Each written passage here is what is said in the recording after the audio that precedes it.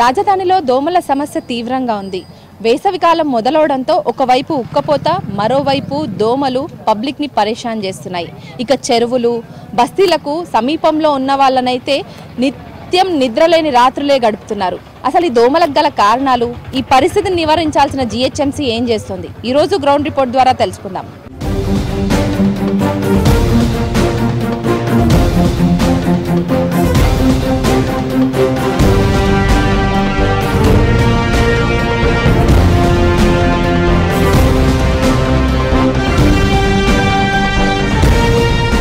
Present మనం ఉంది మల్కాజిగిరి నియోజకవర్గంలోని లాల్వాణి నగర్లో. ఇక్కడ నియర్ బై ఒక చెరువు ఉంది. నా బ్యాక్గ్రౌండ్లో చూస్తున్నారు మీరు, ఆ చెరువు పక్కనే మనం నిల్చున్నాం. ఈ చెరువు కంప్లీట్గా గుర్రపు డెక్కతో నిండి ఉందని చెప్పొచ్చు. 4 వంతుల్లో ఒక భాగం మాత్రమే మనకు నీళ్లు కనిపిస్తున్నాయి. మిగతా 3 వంతులు మాత్రం మొత్తం గుర్రపు డెక్కతో కవర్ అయ్యి ఉంది. 100కు పైగా కాలనీలు ఉంటాయి. అట్లాగే ఒక 50కి పైగా బస్తీలు కూడా ఉంటాయి. కంప్లీట్గా ఒక 5 కిలోమీటర్ల దూరంలో కూడా ఇక్కడ ఈ చెరువు నుంచి వెళ్ళే దోమలు చాలా వరకు ఇక్కడున్న నియర్ బై ఉన్న పబ్లిక్ ని మాత్రం చాలా ఇబ్బందుల పాలు చేస్తుంది. 6 దాటిన తర్వాత మాత్రం ఇక్కడ ఆహ్లాదకరమైన వాతావరణం అంతా కంప్లీట్ గా మారిపోయి దోమల బెడదతో ఇక్కడ వాకింగ్ ట్రాక్ ఏర్పాటు చేసినప్పటికీ కూడా నియర్ బై ఉన్న పబ్లిక్ అందరూ ఇక్కడికి వస్తూ ఉంటారు వాకింగ్ చేయడానికి. కానీ మాట్లాడుతుంటే కూడా నోట్లోకి దోమలు పోయే సిచ్యువేషన్ మాత్రం ఇక్కడ ఉందనేసి కూడా స్థానికులు మనం చెప్పడం జరిగింది. కొంతమంది పబ్లిక్ ని మనం మాట్లాడిస్తాం. సో ఎట్లాంటి సమస్యలు ఉన్నాయి మీ ఏరియా? ఈ యొక్క బండ చెరువు అంటే బండ చెరువు కాదు, ఇది మురికి గుంట. మున్సిపాలిటీ ఎవరైనా ఒకరు బట్టలు ఉతికే ఫైన్ వేస్తారు. కానీ మున్సిపాలిటీ వాళ్ళే మొత్తం డ్రైనేజ్ నీళ్ళన్నీ మొత్తం దీనిలోకే కనెక్షన్ పెట్టారు. డ్రైనేజ్ నీళ్లు మొత్తం ఇళ్ళకే వస్తాయి. దోమలు, విపరీతమైన దోమలు ఇక్కడే పుడతాయి. దోమలు పుట్టే క్షేత్రం ఇది. మల్కాజ్గిరికి సంబంధించిన దోమలన్నీ పుట్టే క్షేత్రం ఇది. ఇది దోమల కంపెనీ లాగా నడుస్తుంది ఇది.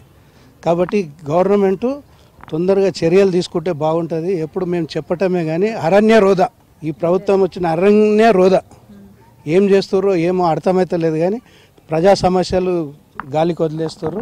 దోమల బెడద ఎక్కువగా ఉంది, దీంతో మేము ఉండలేమంటున్నారు. నిజమేనా అది? నిజమే అండి.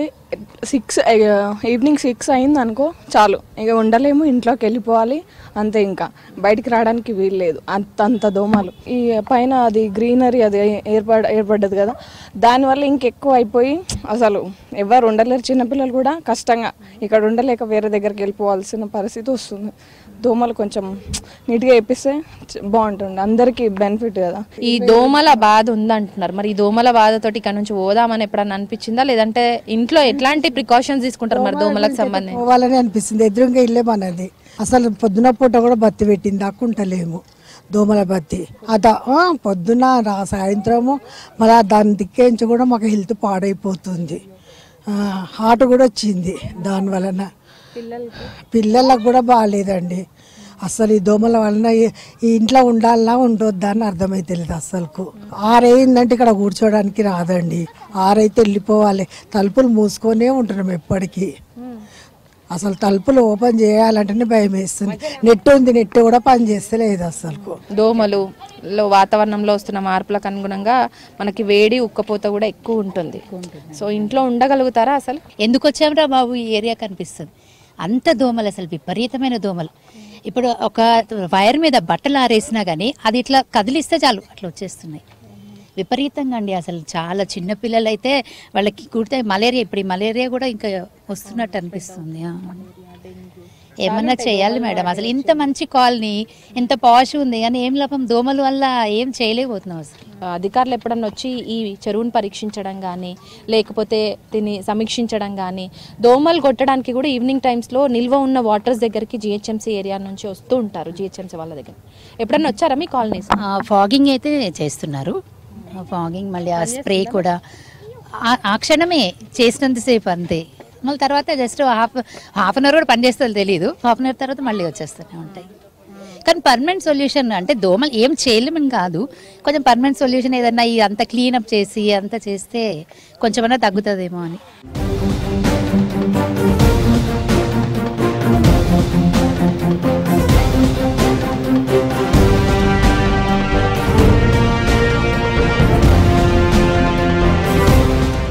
సో ఎట్లా అయితే పరిష్కరించుకోగలుగుతాం? లావుగా అయిపోయినాయి దోమలు, బాగా లావుగా అయిపోయినాయి, రక్తాలు పీర్చి బాగా లావుగా అయిపోయినాయి.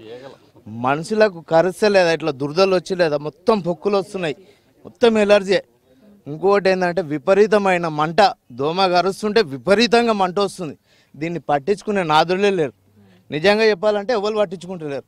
ఏ ఒక్క మనిషి కూడా లేదా, ఒక లీడర్ వచ్చినా కానీ ఏ లోలు వచ్చినా కానీ లేదా, ఇట్లా పట్టించుకొని చూసి క్లీన్ చేద్దాము అనే మాట నాతే ఒక్కసారి కూడా రాలేదు ఇంతవరకు. మాకైతే విపరీతంగా ఇబ్బంది అవుతుంది. తీస్తుంటే ఇంకో వైపు వస్తుంది అంటున్నారు. దీనికి పర్మనెంట్ సొల్యూషన్ ఎట్లుంటే బాగుంటుంది అనుకుంటున్నారు? పర్మనెంట్ సొల్యూషన్ మొన్న జోనల్ ఆఫీసర్ వాళ్ళందరూ ఇక్కడ వచ్చినప్పుడు కూడా కంప్లైంట్ చేసినప్పుడు కూడా వాళ్ళు చేస్తున్నామని అంటున్నారు, కానీ ఏ విధంగా చేస్తున్నారు అనేది తెలుస్తలేదు మాకైతే. మొన్న ఇక్కడ కంప్లైంట్ చేయంగా మన ఇక్కడ ఏరియా కార్పొరేటర్ కంప్లైంట్ చేస్తే ఇక్కడ సఫిల్గూడ చెరువులో గుర్రపు డెక్క అని అది అక్కడ ఒక మిషన్ ఒకటే ఉన్నది. ఆ ఒక్క మిషన్ ఎంత పనిచేస్తుంది అనేది అర్థమవుతలేదు.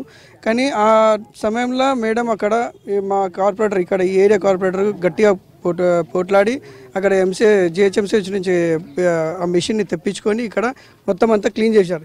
కానీ ఈ గుర్రపు డెక్క అనేది అండర్ గ్రౌండ్ వాటర్ అవి మిక్స్ కాగానే మళ్ళీ స్టార్ట్ అయిపోతూనే ఉన్నాయి. అవి దానికి ఎండ అనేది తెలుస్తలేదు. ఇక దీనికి పరిష్కారం కావాలని చెప్పి అందరం చూస్తున్నాం. మరి పొద్దంతా డోర్లు పెట్టుకొని ఉంటే ఈ ఎండాకాలం నడుస్తుందా?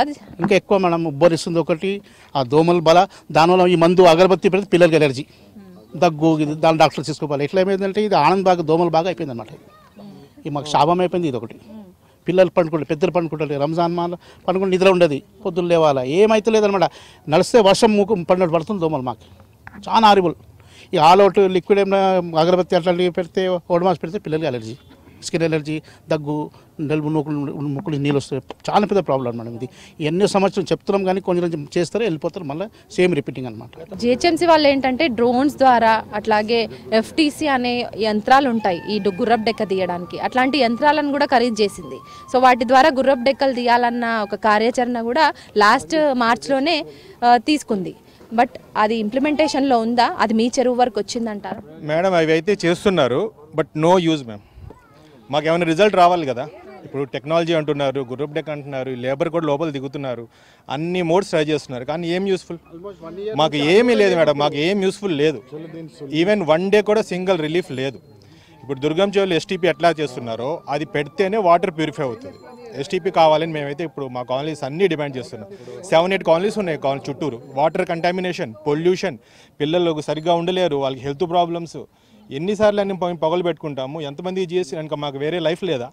ఇంకా పొద్దున్న లెగిస్తే ఇదేనా ఇంకా మాకు? మరి ఏం చేద్దాం అనుకుంటారు ఫ్యూచర్ అంటున్నాడు. ఇప్పుడు హైయర్ అథారిటీస్ కూడా చూపిస్తున్నారు, ఇదిగోండి మేము ఇది చేస్తున్నాము, మేము ఇవి క్లీన్ చేస్తున్నాము, డ్రోన్స్ పెట్టాము, టెక్నాలజీ యూజ్ చేస్తున్నాం అన్నారు. కానీ పర్పస్ ఏంటి మేడం? పర్పస్ ఏంటి? కామన్ మ్యాన్ ఎట్లా బతకాలి చెప్పండి? 6 అయితే ఆఫీస్ నుంచి ఇంటికి వచ్చినప్పుడు హెల్మెట్లు వేసుకొని చెవులు మూసుకొని రావాలి. కొద్దిగా తీసామా కట్లోకి వెళ్ళిపోతుంది. చాలా హారిబుల్ క్వశ్చన్ మేడం. ఇంట్లోంచి బయటికి రాలేము, జైలు పరిస్థితి అయిపోయింది ఇంట్లో.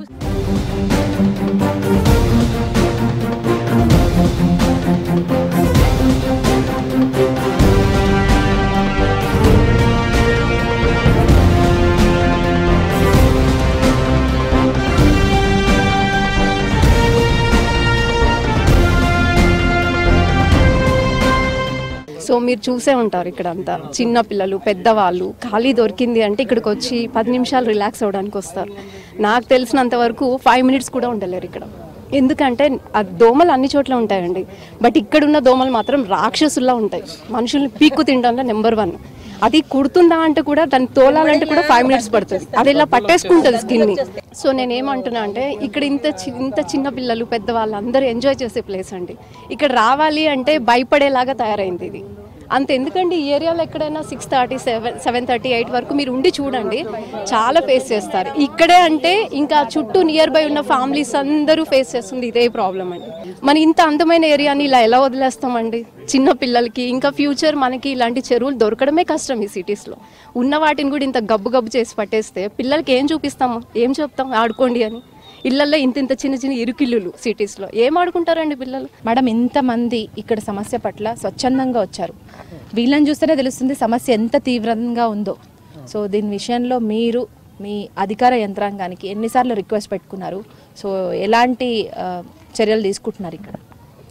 చాలా రిక్వెస్ట్ పెట్టడం అయితే జరిగిందండి. రీసెంట్గా కూడా లెటర్ అమ్మ లైక్ కమిషనర్ గారికి కూడా ఇచ్చాను. అంటే ఏమేమి చేయాలి, అసలు బండ చెరువుని క్లీన్ చేయాలని చెప్పి నేను వచ్చినప్పటి నుంచి కూడా నా మేనిఫెస్టోలో కూడా పెట్టింది ఏంటంటే బండ చెరువుని క్లీన్ చేయించి దాన్ని చక్కగా అందంగా తీర్చిదిద్దాలి అనేసి నేను మేనిఫెస్టోలో కూడా పెట్టాను. కాబట్టి దీని వెనకాల నేను ఎప్పుడు పడుతూనే ఉంటాను. నేను ఎంతో వెనకాల పడితే ఒక ఎఫ్టీసీ మెషిన్ ఒకటి తీసుకొచ్చారు. అంటే అసలు యాక్చువల్గా మొత్తం జోన్కి ఒకటే ఎఫ్టీసీ మెషిన్. ఆ ఒక ఎఫ్టీసీ మెషిన్ ఇప్పుడు ఎక్కడికి వెళ్లకుండా ఈ సాఫిల్గూడ చెరువులోను బండ చెరువులోనే పెడుతున్నారు. ఇక్కడ పెట్టి ఒక కొన్ని రోజులు తీసిన తర్వాత మళ్ళీ ఆ చెరువులోకి, ఈ లోపల ఇక్కడ గుర్రపు డెక్క విపరీతంగా పెరిగిపోతుంది. అది ఎఫ్టీసీ మెషిన్ తోటి కూడా అంత ఈజీ అంత ఎఫెక్టివ్ ఏమీ కాదు. మెల్లగానే తీస్తారు. తీసుకొచ్చి అది ఒడ్డున వేస్తారు. వేసిన తర్వాత అది అసలు ఎవ్వరు కూడా లిఫ్ట్ చేయరు. ఇప్పుడు మన దగ్గర స్టామ్ వాటర్ డ్రైన్స్ ఉన్నాయి. అవన్నీ ఏంటి, ఆ నాలాల్లో ఉట్టి రెయిన్ వాటర్ వెళ్ళాలి. ఆ రెయిన్ వాటర్ వెళ్ళే వాటిల్లోకి మనం డ్రైనేజ్ కల్పిస్తాం. I do not know, this happened some 4 or 5 years back.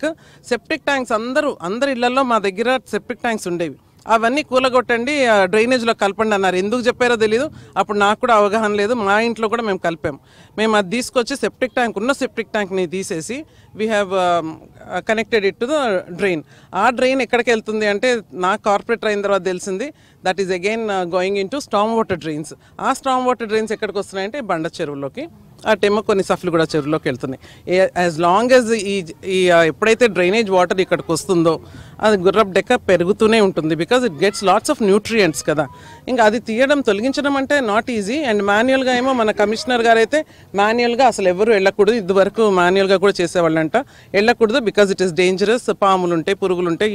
They are also humans after all. So they should be some mechanised system only to clean the చెరువు. Desilting కూడా చేయాలంటున్నాను. So ఈ చెరువు చుట్టుపక్కల areas కూడా చాలా ఆహ్లాదకరమైన వాతావరణంతో, అట్లాగే చుట్టూ మనకి సరౌండింగ్ వాకింగ్ ట్రాక్ ఏర్పాటు చేయడం, పక్కనే టెంపుల్, ఇంత మంచి అట్మాస్ఫియర్ని పిల్లలు కానీ పెద్దవాళ్ళు కానీ ఎంజాయ్ చేయలేకపోతున్నారు. సో దీన్ని మీరు ఫ్యూచర్లో మీరు ఈ సమస్య పట్ల ఎట్లా ఫైట్ చేయాలని?